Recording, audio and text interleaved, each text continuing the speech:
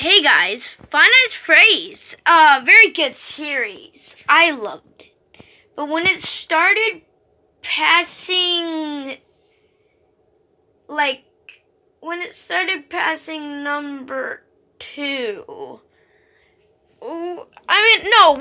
passing number 3. When it was number 4. When number 4 FNAF came out, holy shit, the fan base was horrible, and that's why I left Finite Phrase for good. And I stopped, and I was gonna make a plush series on FNAF, but I didn't want to. And now this is the end of FNAF. Now, how do I feel about this? At the same time, happy. At the same time, very sad. At the same time, okay.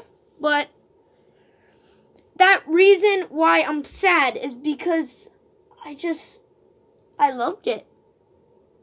And the reason why I said okay is because I'm like, okay, fine, doesn't matter by me because these retards are like everywhere and I can't wait to see them cry when it's done, so then they can stop saying, oh, Bonnie is my boyfriend, oh, Chica, I'm Chica, oh my god, and all that stuff, so then they can shut up. But I'm also like, at the same time, like, yes, because then I don't have to like complain about it no more.